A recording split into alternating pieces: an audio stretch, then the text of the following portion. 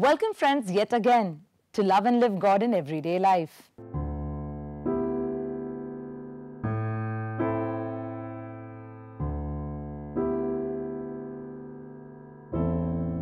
Complete remembrance of God, honesty in action, making no one unhappy, being the cause of happiness in others, and no submission to low, selfish, lustful desires, while living a normal worldly life can lead one to the path of realization.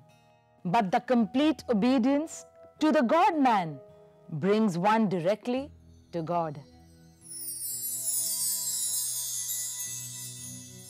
In this beautiful quote, Baba tells us that complete remembrance of God with all honesty in our daily actions, in our thoughts, words and deeds, in bringing happiness and joy into other people's lives, bringing a smile onto someone's face, giving that essence of motivation, enthusiasm, or anything that moves someone a step further in their life is going to take us a step further closer to God energy, to God Himself. Baba tells us to bring happiness and be the cause of happiness in other people's lives, for not submitting or being vulnerable to the lower desires that surround us, to the toxins that engulf us in our everyday life, aspects of the lower self, selfishness, resentments, lustful desires, selfish desires, vested interests.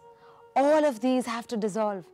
All of these have to move away from our lives if we truly want to move towards the path to being united with Him. Baba tells us so beautifully that we can continue living our normal life only if we do not submit to our lower desires that create that vulnerability to just succumb, that consume us many a times.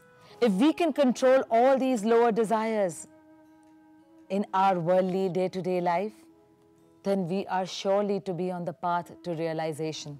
Baba goes on to tell us, but complete obedience to the God-man brings one directly to God, which means once we, the fortunate ones, who have come into the contact of the God-man, the avatar, when we seek His grace, His love daily, to simply obey Him, to just love Him, then we are surely going to be reaching God directly.